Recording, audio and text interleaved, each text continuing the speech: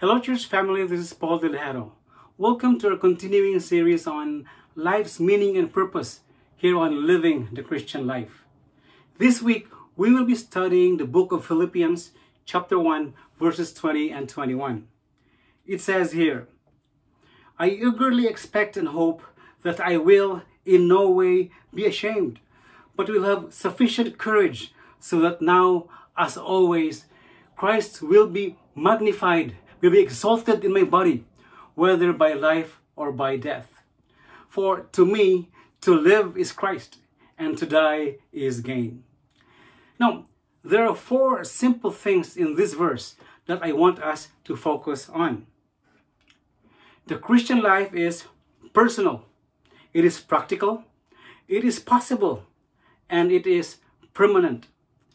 But today, we will center our study on the first two on the list, and we will take on the next two next week.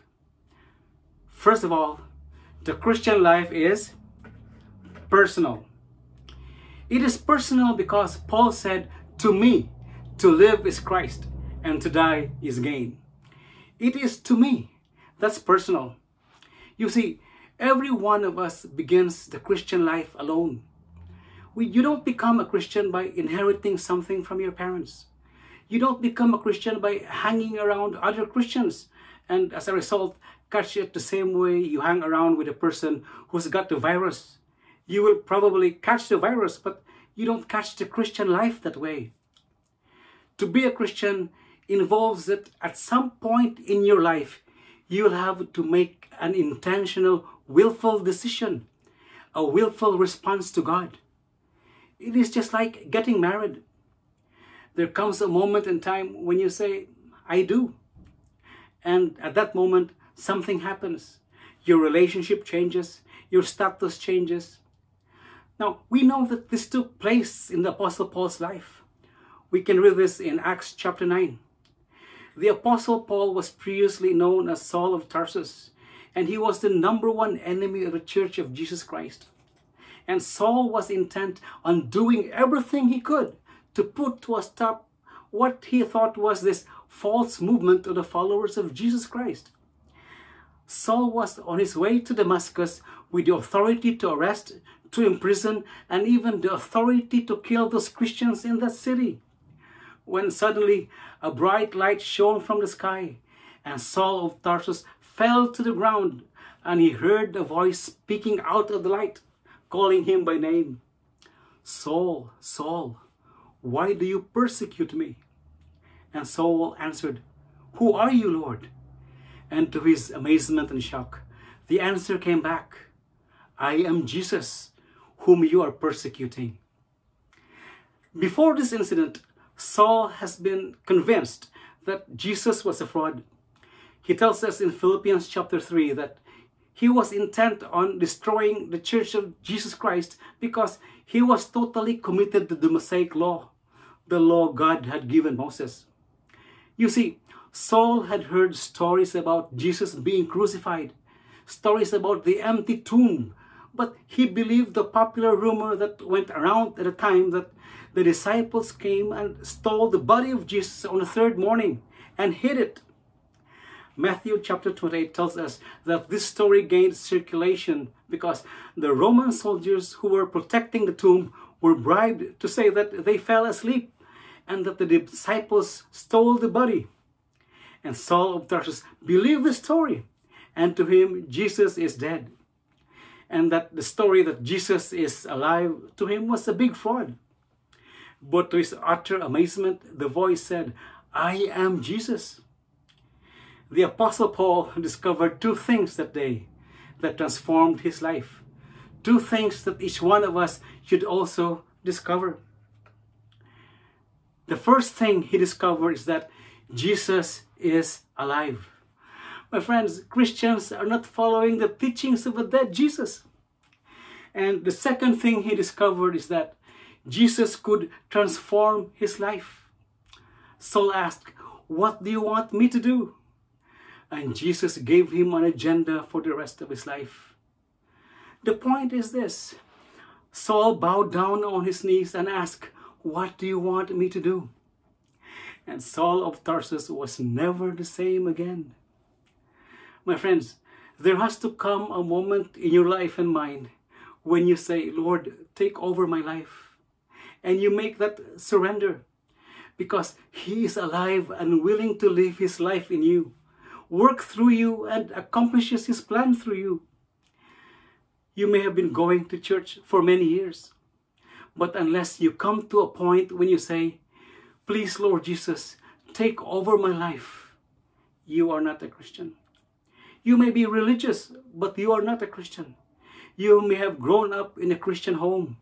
You may be God-fearing, but there has to come a moment, as it came in the life of the Apostle Paul, when the Christian life became personal. When you come as a sinner to Jesus and discovers that He loves sinners, He specializes in cleaning them up and transforming them, making them into new people. My friends, the Christian life is personal.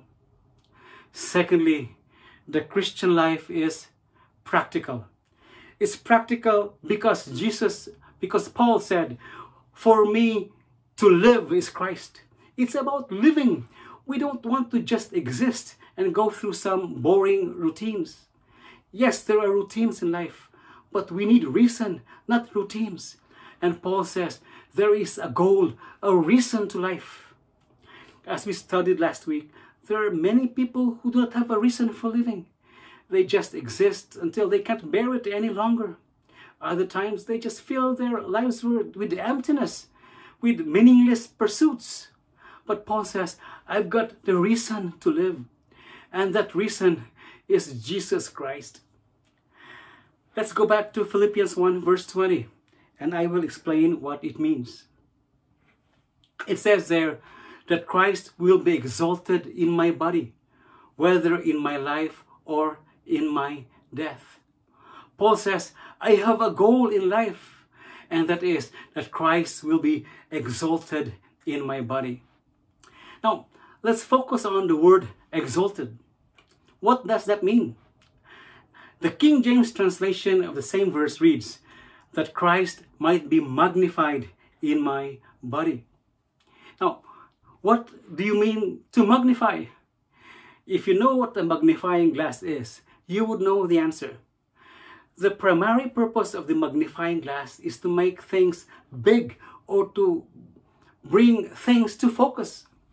Now, says the Apostle Paul, my goal is, whether by my life or by my death, that I might magnify God. Paul is saying that his reason for living is to exhibit Jesus, to put Jesus on display in his life. That those prison guards who are chained to him every day will see Jesus in him. That those prison helpers who delivers his food every day might see Jesus in him. That his cellmates who are chained next to him, or those who are near to him, might see Jesus in him. That those fellow Christians who come to visit him in his prison cell in Rome, in visiting him, might see Jesus in him. That Jesus Christ might be magnified in a new way. That his soul magnifies Christ. And if he dies, his goal is to bring Christ into focus. What a reason for living. This is the reason, the goal for every Christian, that our lives become a showcase of Christ. That Christ will be put on display in our lives. You see, the only Jesus that unbelievers will ever see on this earth is the one reflected in those who already knew him. Our reason, our goal, our purpose is that our lives will become a showcase of Christ. That Christ will be put on display in our lives. That our lives become a revelation of Christ. That is our reason for living. Now, another word we can use in lieu of exalted or magnified is this. That Christ will be glorified in my body. My friends, I truly believe that to glorify, honoring God is the best word we can use to describe our purpose. You and I were created for the purpose of glorifying God, even in the most mundane activities of life, such as eating and drinking. You and I are to flee from sexual immorality. You and I are to walk worthy of our calling, so that the name of our Lord Jesus may be glorified. That's in 2 Thessalonians chapter 1, verse 12. My friends, glorifying God is an enormous privilege and awesome responsibility. When others see God's character on display in our lives, it reminds them of His power, goodness, and grace. But when we claim ourselves to be Christians, and our behavior, our character does not exalt, does not honor, and does not glorify God, God is dishonored and His character called into question. Fellow believers, let us make it our purpose to aim our lives at God's glory. Make it the standard by which we evaluate everything that we do. Always ask the question, is this thing that I'm doing, does it honor God? Is this thing that I'm thinking, does it glorify God? My friends, the supreme purpose in life for any man or woman, for anyone who has ever been born into this world, is to glorify God. That is what living is all about. Glorifying God is the end result of the Christian life. And spiritual maturity is simply concentrating and focusing on the person of God until we are caught up in His majesty and His glory. Let us pray. Lord, we realize how awesome our responsibility is as your followers, as believers. We ask that you show us any area of our lives that do not honor you. Oh, far from it, Lord, that you be dishonored, that your character be called into question because of our behavior, because of our actions, Lord. We ask your Holy Spirit to point to us these areas of our lives. And we are grateful to you, Lord, for the privilege of honoring you, of glorifying you in our lives. We pray that others, especially the unbelievers, that they may see your character on display in our lives, reminding them of your power, your amazing love, your goodness, and your grace. In Jesus' name we pray. Amen. Thank you for joining us today, family. See you next week. Always remember, live your life to the glory of God.